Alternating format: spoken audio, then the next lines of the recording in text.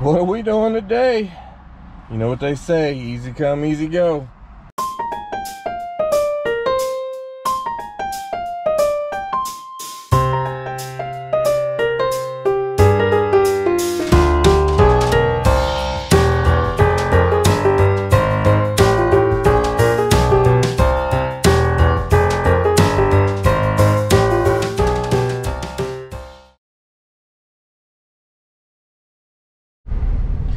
Hey, my Scorpion.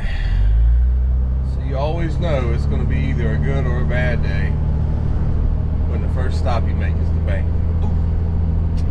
What are we up to today?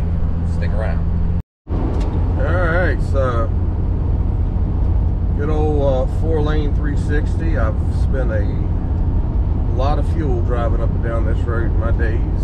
I was in the military and everything else, and would travel this road at least once a week for about 2 years. A lot of good times, but about 95 miles outside of Richmond now, headed towards Richmond. Go pick up some good stuff in the I'm gonna call this my bird poop catching mobile. You see they just crap all over the windshield.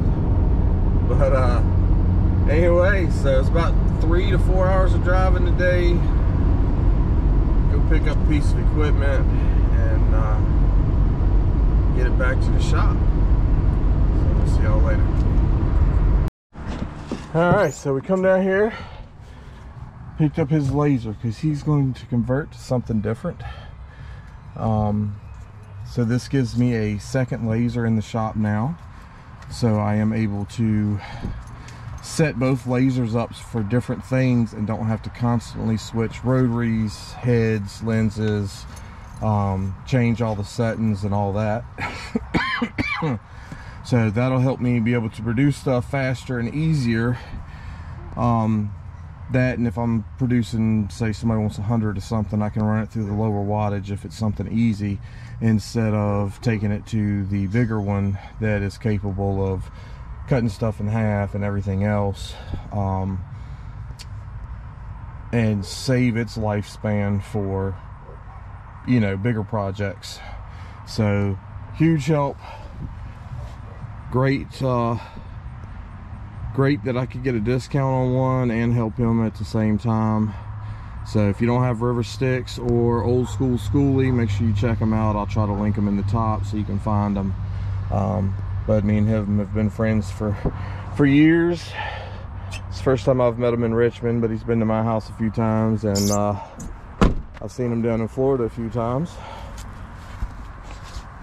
And they had some stuff from, I believe it's She Devil's her channel name. I'll try to link her too. But from her bus build, which is not complete, but they're working on it. So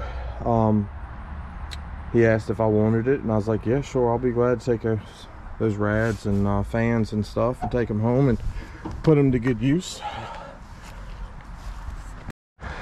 So since the last time I've showed his bus on my channel, there's definitely been some changes, some paint jobs, hitch installed. He's picked up a Jeep that he can tow behind.